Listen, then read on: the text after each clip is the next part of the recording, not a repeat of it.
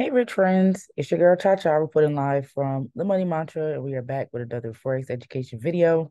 The purpose of this channel is to help as many people as possible become independent and profitable traders. So if that's something that you're interested in, make sure that you subscribe to this channel.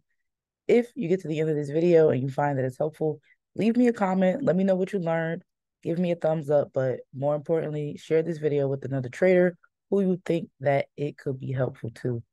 If you want to stay up to date with my trade ideas and chart analysis, you can follow me on TradingView. And if you need more one-on-one assistance, you can register for personal mentorship. And all of that information is down below in my description box. So in today's quick video, I'm going to be going over a trade that I dropped in the chat for my rich friends.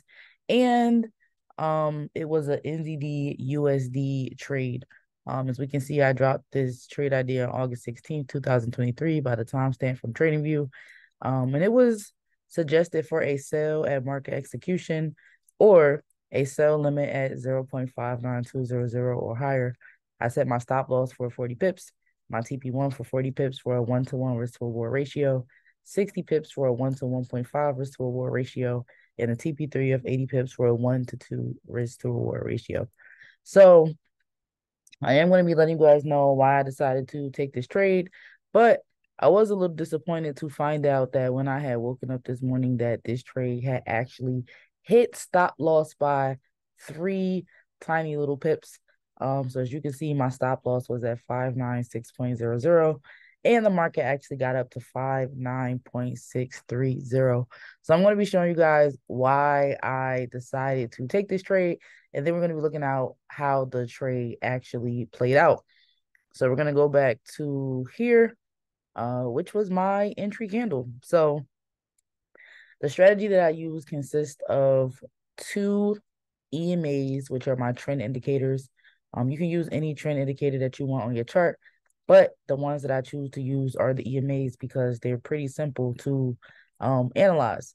Simply put, if my candles are falling below the EMAs, like I can see that they are here, right?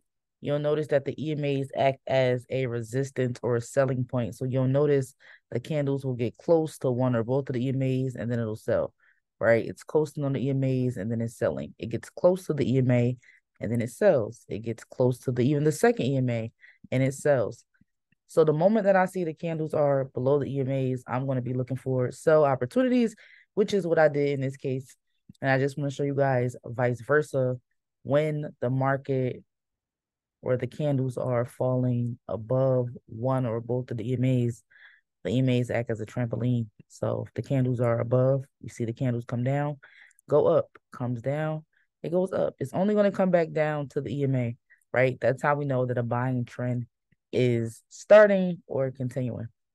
So for me, the candles were below the EMAs. That's my first 2 confirmations that I should sell. The second thing I look for is on my momentum indicator, which is here. My momentum indicator is just simply a line indicator. You'll notice that it tends to mimic the market. So let's look at this little section. When the market was going down, the momentum indicator was also facing down. And same thing when the momentum is going up, right? The market will tend to go up as well.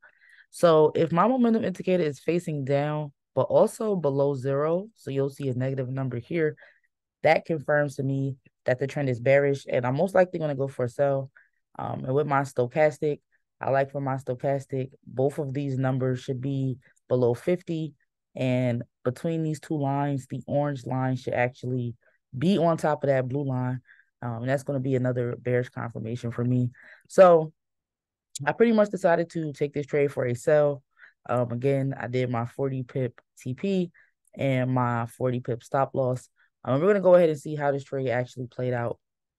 So let's go ahead and hit play. So we can see that the trade was selling nicely. And we can see right where it actually tapped out and hit our stop loss right there. So had the stop loss been just slightly higher, maybe a few pips higher, we will still be in this trade because it is on its way down to the profit zone. So I'm not really upset about how this trade turned out. It's a learning experience. You have to be flexible with your stop losses and TPs, especially if you are going to be using market execution. So I really hope that this was helpful. And yeah, let me know if you learned something. Until next time, rich friends.